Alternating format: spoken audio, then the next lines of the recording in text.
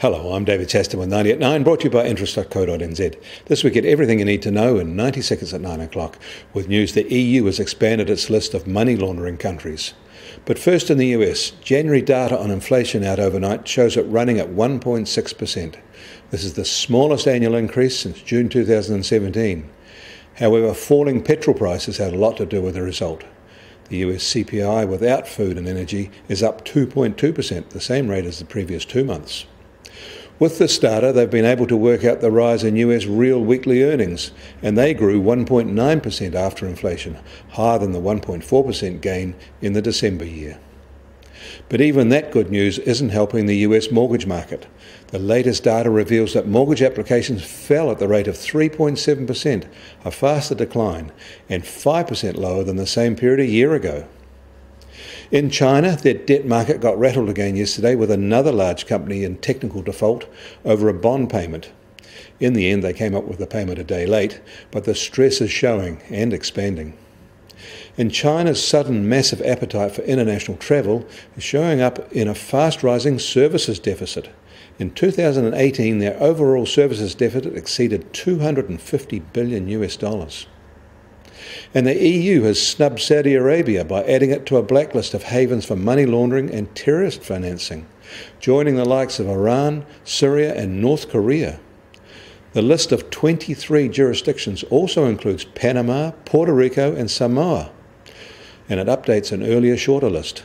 8 of the countries listed are in the Commonwealth, 4 are American territories. In Australia, they've noticed the RBNZ Governor Adrian Orr's defence of its more capital requirements for banks.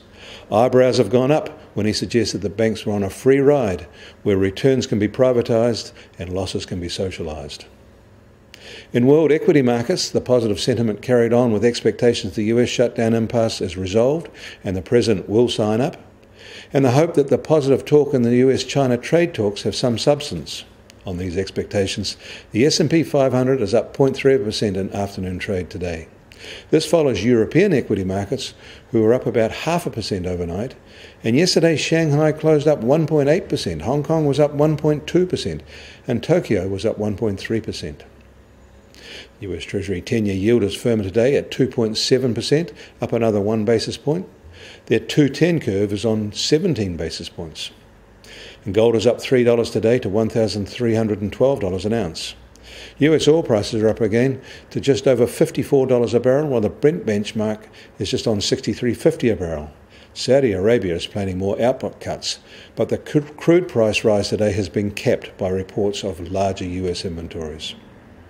And the Kiwi dollar will start today sharply higher than after yesterday's MPS-inspired jump, now at 68.2 US cents. On the cross rates, we're even higher at 95.8 Aussie cents and 60.4 Euro cents.